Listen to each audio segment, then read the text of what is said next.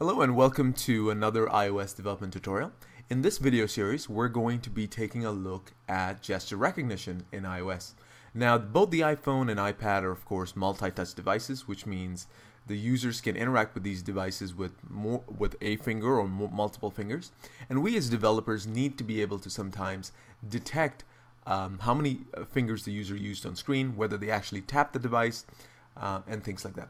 Now, luckily for us, iOS has some really nice classes that we can use to make that detection. I've got a list up on screen, and you'll see that there's quite a few that you can actually use. There's the tap, which is done via the UITapGestureRecognizer class. There's the long press. There's a pinch, rotating. There's also swiping, which is really popular sometimes within UIs. There's panning, and of course, shaking. Now we're going to start off this series and this particular tutorial by taking a look at the UITapGestureRecognizer. And this is what allows us to detect either single taps or double taps on screen. So let's get started right away. Our first stop, of course, is Xcode, and we want to select the project template. And what we're going to be building as part of this project is a very simple application. It's going to have a single view. When the user taps on screen, it's going to fire off either an NSLog message, or if you so desire, you can create a different object and affect that object based on the number of taps the user has made on screen. So what we're going to do here is start off, like I said, with the single view application. I'm just going to select that. I've already gone to File, New Project in Xcode.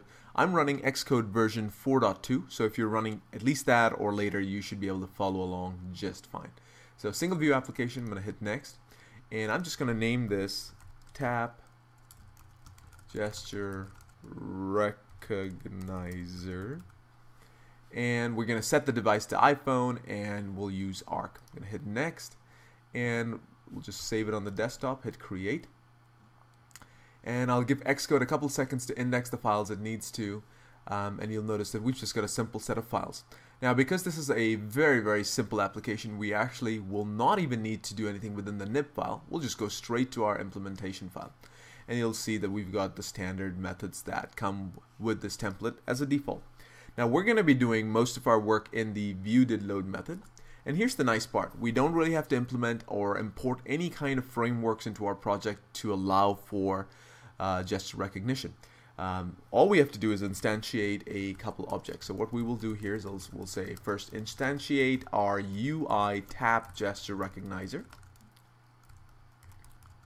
And that's done by creating an instance of this particular class, UITapGestureRecognizer. And we're just going to call this maybe TapRecognizer. So we say UITapGestureRecognizer, we do an alloc, pretty standard stuff. And when we do an init, it'll be init with target and action. So when we do an init with target, we just need to specify which class is going to implement the object that we want to do gesture recognition on. So in our case, we're not really doing an object or anything. We're just going to do this particular class. And even if we were doing an object, it would normally be within this class. So we would just hit self. Action is where we're allowed to specify a selector. And what this means is we can specify which method gets fired or called when this tap is detected. So we can now make up a method name. So I'm just going to make up a method called tapResponder, and we will of course have to implement this method for this code to be able to work. Okay, with that done, we have to set a couple more things. One, we want to set the number of taps needed for the gesture to be recognized. So do we want it to be a single tap or a double tap? In our case, I'm just going to say TapRecognizer.number of taps required to be 1, which means this will be a single tap. We also can set the number of fingers that need to be on the screen for the gesture to be recognized. So this number of fingers that need to be on the screen for the gesture to be recognized. Alright, so we'll again say TapRecognizer.number of touches required. We'll set that to 1 as well. And last but not least, we need to add this UITapGestureRecognizer object to whatever object we want to recognize these taps on. So since we've got a very simple project, we do not have any kind of special object, no UI image views or anything that we want to detect this on. So we're just going to add it to our view. So we'll just say add the gesture recognizer to our view. So the way we will do that is we'll say self.view add gesture recognizer. It takes a parameter value of a UI gesture recognizer. Guess what? We've got one of those. So we'll just pass that in. Command S to save. And there we go. We've completed most of our code. Now there is one more thing that we need to do, which is we need to implement this method so that it can get called and we can do whatever we want once that tap is detected. So we'll just create a instance method of type void, and we will say tap responder. It takes a parameter, which is going to be a UITapGestureRecognizer, and we'll just call it sender. Keep it simple. Okay, now that we've got that, we can just simply do something like nslog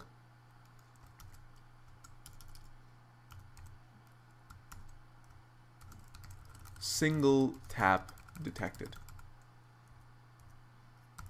Command S to save, and there we are. We can now run this application, tap on our view, and get a log message that says a single tap was detected. So let's go ahead and Command S one more time. Command R to run.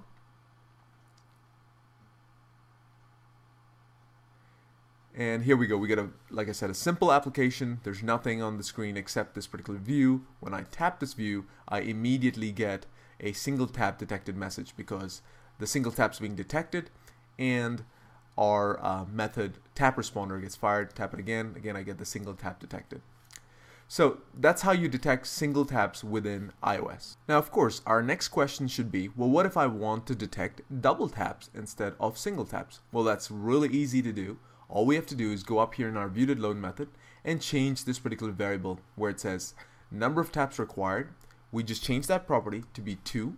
And of course, it may make sense for us to change our nslog message. You don't have to, but since we're now detecting double taps, we can do that. So Command S to save, Command R to run, and we are now running our application. Now, I'm just going to do a single click or a single tap, and you'll see nothing happens. Our method is not fired. I try that again, nothing happens. Now if I do a double tap or a double click, there you go, a double tap is detected. Again, single click or single tap does nothing, double tap fires the double tap detected message. So hopefully you can now see how easy it is to implement gesture recognition within iOS, especially the tap gesture recognizer. Hopefully you can implement this in your applications. So good luck programming. Thanks for watching.